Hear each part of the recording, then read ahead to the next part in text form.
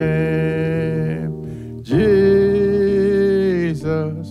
there is no other name I know. Hallelujah, oh, that wonderful name. Jesus, hallelujah, that wonderful name. Jesus, that wonderful name. Jesus, there is no other name I know. Hallelujah, oh, that wonderful name. Hallelujah. Jesus, that wonderful name. Jesus, that wonderful name. Jesus,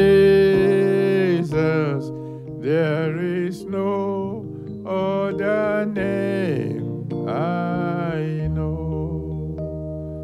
Father Almighty, wonder-working God, your name is wonderful. That means there's just nothing in you that is not full of wonders. And so I'm thanking you in advance for all your children who are here again, listening to me and trusting you for the fruit of the womb.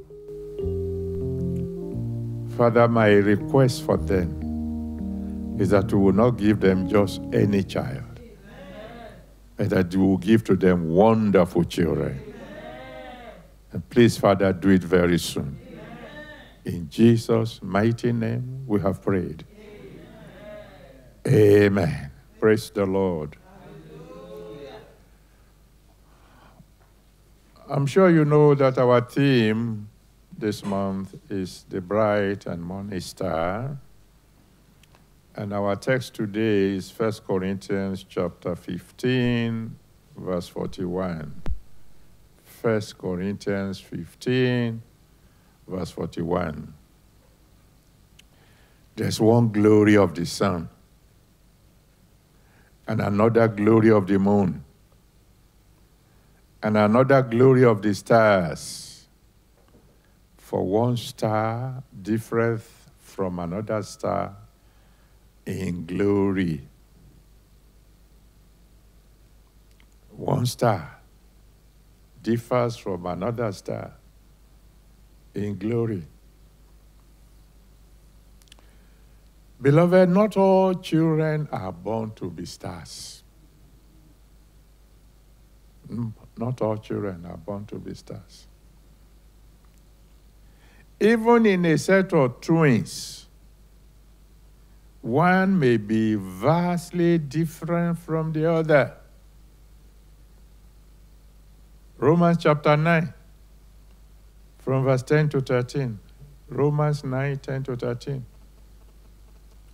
The Bible made it clear that when the first set of twins were to be born, even before they were born, God had already said one will be superior to the other.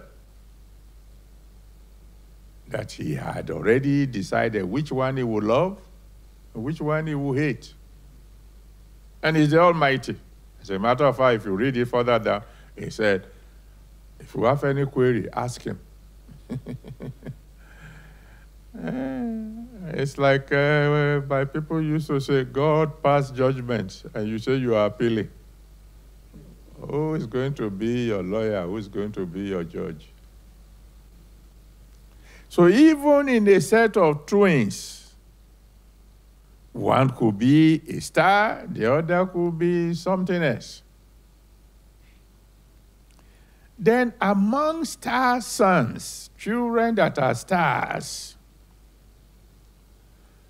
one may outshine the other. That's right, that's what that text says. It says, stars differ from stars in glory. For example, Isaac was a star son. Genesis chapter 21 from verse 1 to 7. Genesis 21 from verse 1 to 7. Oh, that boy, throughout his life, he was giving joy to the parents. Never, ever gave them trouble. Very submissive, so submissive, he was submissive even unto death. He was a star son. He's the kind of son that somebody will have and say, Lord, thank you. I waited long for this one, and just like the prophecy that came in September, this one is worth waiting for. He was a star son. But he wasn't as bright in glory as Jacob. Because even though Isaac became great, so great that a nation was envying him, it was Jacob that became a whole nation. Genesis 22 from verse 24 to 28. Genesis 32 from verse 24 to 28. You remember when he wrestled with that man, and the man finally said, okay, what's your name? And he said, my name is Jacob. And the angel of the Lord said, your name will no longer be Jacob. Your name shall be Israel. Today there is still a nation called Israel. That nation is not called Isaac. It's not even called Abraham. It's called Israel. So Jacob shone brighter than Isaac. But Joseph shone brighter than Jacob.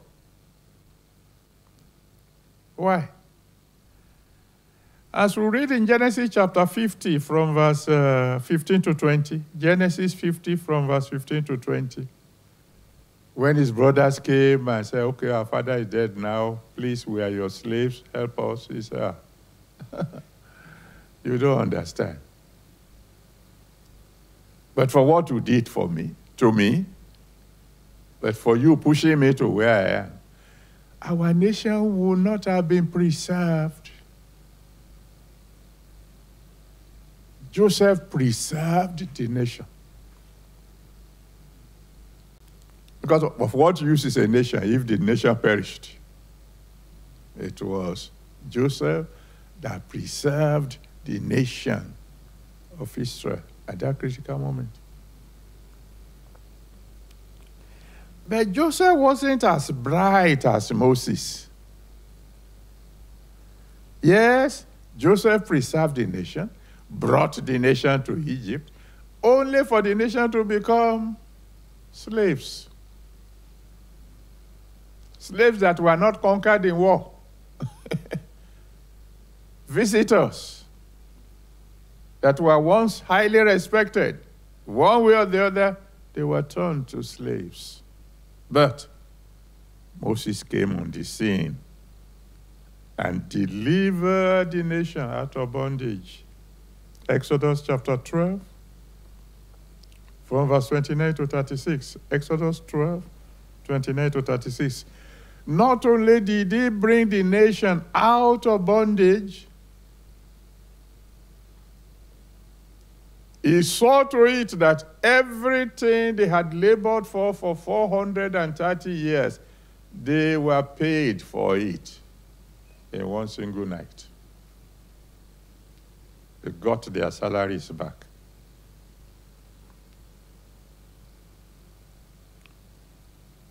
And then, wonderful as Moses was, it was Joshua that brought the nation to their promised land. But for Joshua, they would have ended in the wilderness. So, thank God for Isaac. He was a star boy. But thank God for Jacob, who became a nation. Thank God for Joseph, who preserved the nation. Thank God for Moses, who delivered the nation out of bondage. But thank God for Joshua, who brought the nation to their promised land.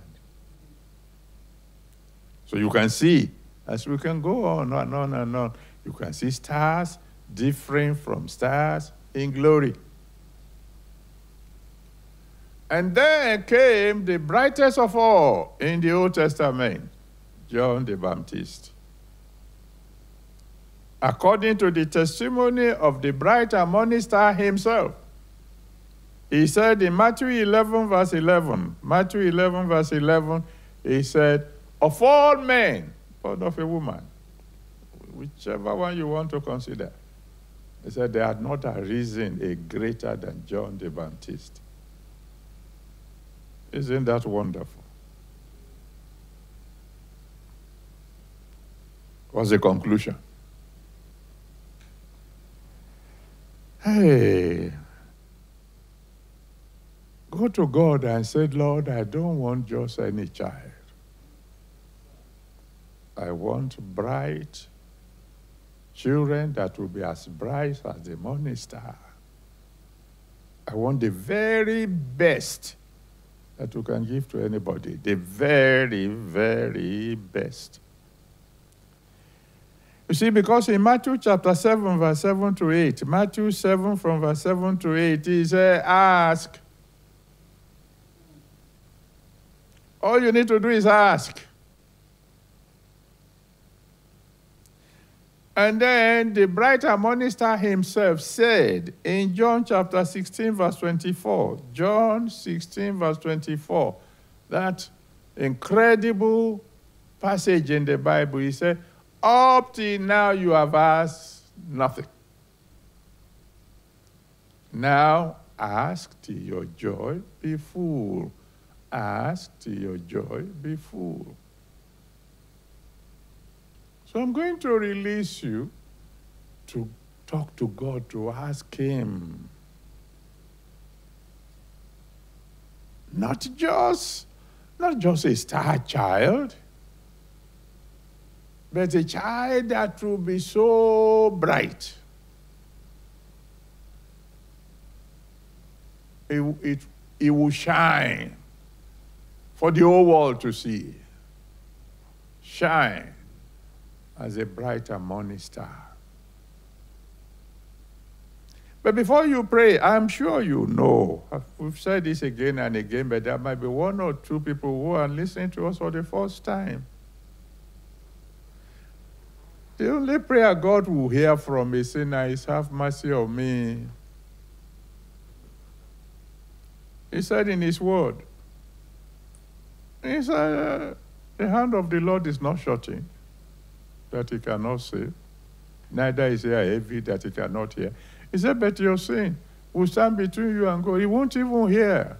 Isaiah chapter 59, verses 1 and 2. Isaiah 59, 1 and 2. That's why if you are not born again, if your sins have not been washed away in his blood, do yourself a favor. Come to him now. First of all, ask him to save your soul before you begin to ask for children that will shine as a bright and morning star. I will pray for those of you who want salvation now. And then I will include in my prayer a prayer for those of you about to go to him as children of God. And then I will release you to talk to God for as long as you want. My Father, my God, I want to thank you for all those who are surrendering their life to you now. Please have mercy on them. Receive them. Save their souls. Wash them clean with your blood. Everything that can stand between them and the answer to their prayers, Father, remove it. Amen. Answer them by fire today. Amen. Let them become true children of God. Amen. And Father, as many of them that are your children, including those who are just joining your family now, please, Lord, they are asking you for the very best. Please give them the very best. Amen. Answer them by fire. Amen. Answer them very, very soon. Amen. Do it, Lord, and we'll give you all the glory. Amen. Give them children that will shine for you. Amen. So the forces of darkness will be driven out of this world. Amen. Thank you, my Father. Thank you, Lord. In Jesus' mighty name, we have prayed. Amen. Amen. Praise the Lord.